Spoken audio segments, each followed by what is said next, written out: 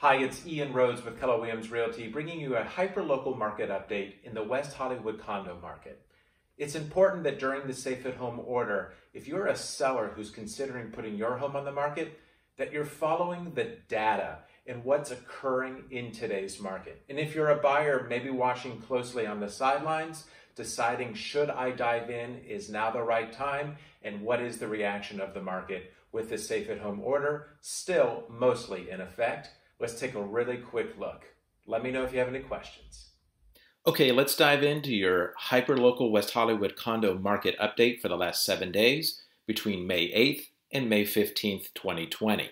Now, we're still at the Safe at Home order, so looking at market activity, we actually saw 4 coming soon listings launch that will come actively on the market in days and weeks ahead. We saw 11 listings come on the market as a new listing. Now, in researching, 5 of the 11 were actually previously on the market and were canceled and withdrawn and relisted as new listings. So we only saw about net 6 new properties come on in the last week.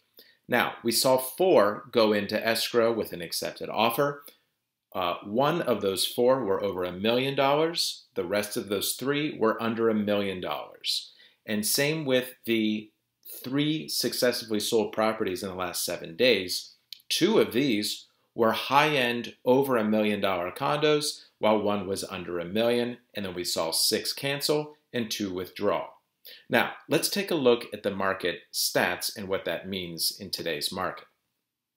Okay, so let's take a look at the sold properties. The 3 that sold had an average days on market of 13. However, in researching that data more closely, because the MLS is freezing days on market, we actually saw 19 as the average days on market, which is still well below the average in West Hollywood condos. Now, because 2 of the 3 were high-end condos, we actually saw the average price total of solds in the last 7 days at $1.5 million.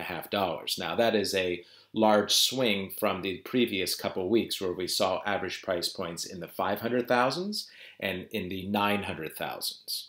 Of the 3 that sold, they sold average price to list price 97%, a 3% discount off of the seller's asking price. So we are seeing activity moving forward. We're seeing properties sell. However, it does remain a majority of the million and under mark that is moving more quickly than the $1 million up condo market. And that is your West Hollywood condo market update.